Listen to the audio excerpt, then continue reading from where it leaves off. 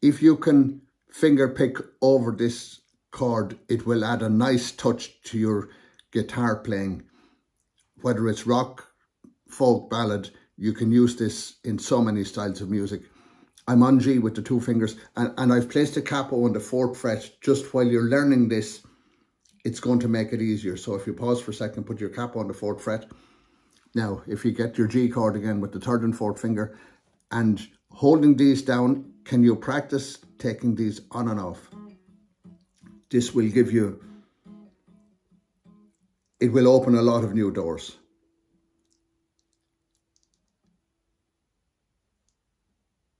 Instead of playing from G to C in songs, you can actually go from G to this one.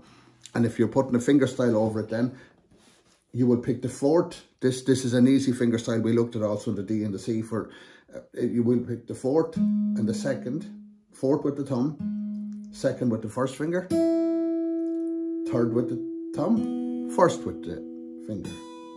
And you could keep repeating.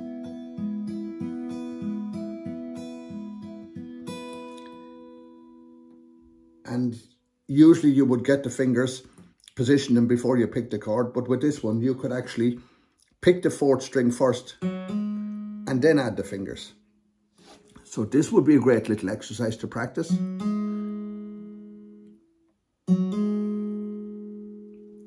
And once you've picked the 4th, you would continue.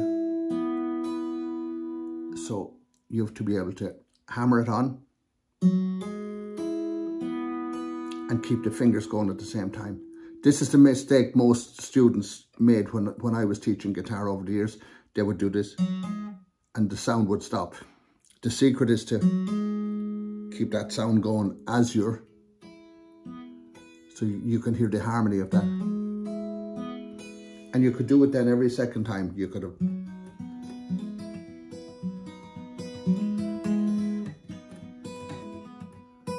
And it sounds,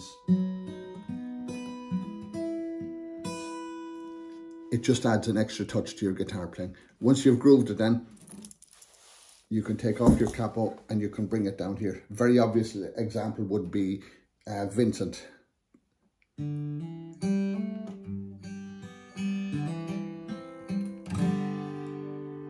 And there are thousands of others. Sometimes it's speeded up in songs and sometimes it's slowed down. But you will recognize it from now on when you hear it.